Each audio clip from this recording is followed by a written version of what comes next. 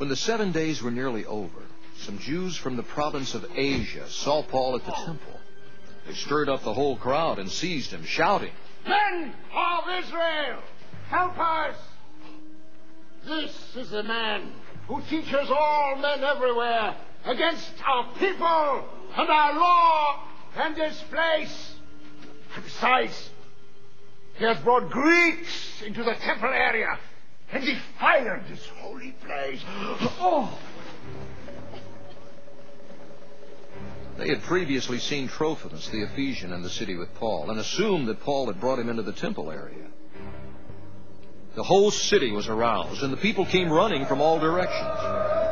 Seizing Paul, they dragged him from the temple, and immediately the gates were shut. While they were trying to kill him, news reached the commander of the Roman troops that the whole city of Jerusalem was in an uproar.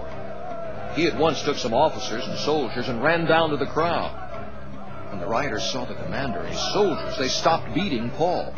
The commander came up and arrested him and ordered him to be bound with 2 chains.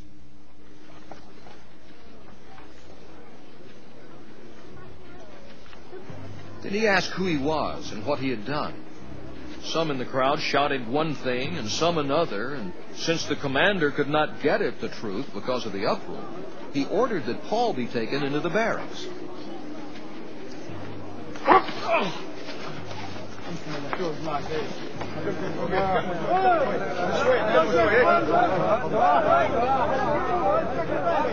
When Paul reached the steps, the violence of the mob was so great he had to be carried by the soldiers.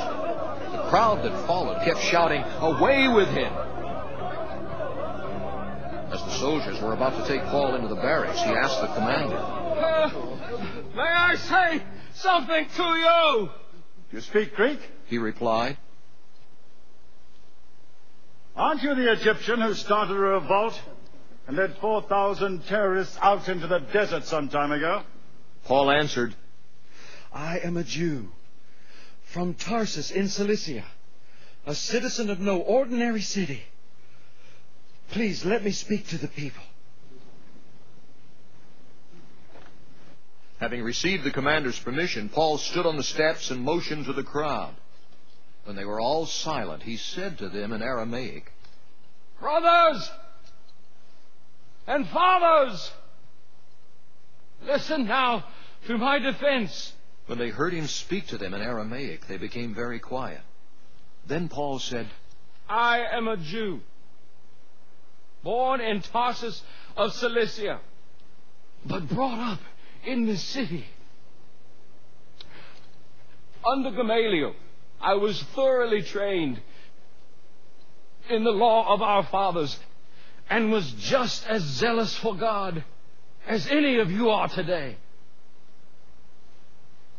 I persecuted the followers of this way to their death, arresting both men and women and throwing them into prison, as also the high priest and all the council can testify.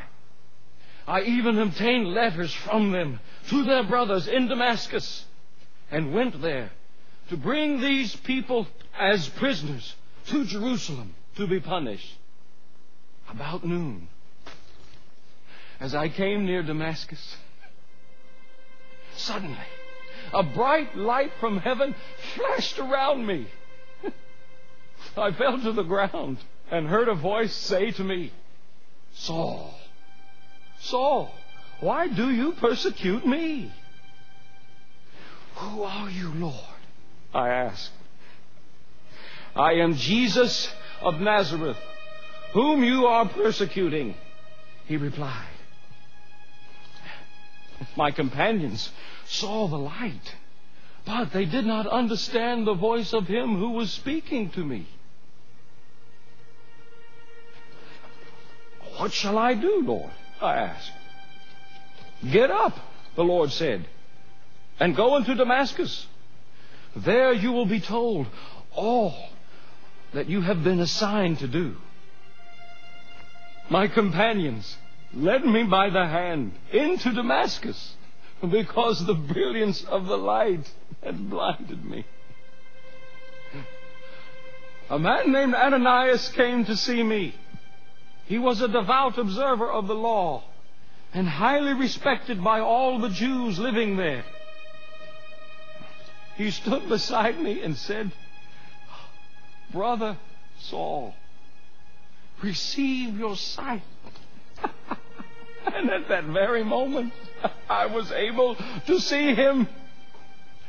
Then he said, "The God of our fathers has chosen you to know His will and to see the Righteous One and to hear words from His mouth. You will be His witness to all men of what you have seen and heard. And now, what are you waiting for? Get up. Be baptized and wash your sins away, calling on His name." When I returned to Jerusalem and was praying at the temple, I fell into a trance and saw the Lord speaking. "Quick," He said to me, "leave Jerusalem immediately, because they will not accept your testimony about me." "Lord," I replied, "these men know that I went from one synagogue to another to imprison and beat those who believe in you. And when the blood of your martyr Stephen was shed, I stood there giving my approval and guarding the clothes of those who were killing him." Then the Lord said to me, "Go. I will send you far away to the Gentiles,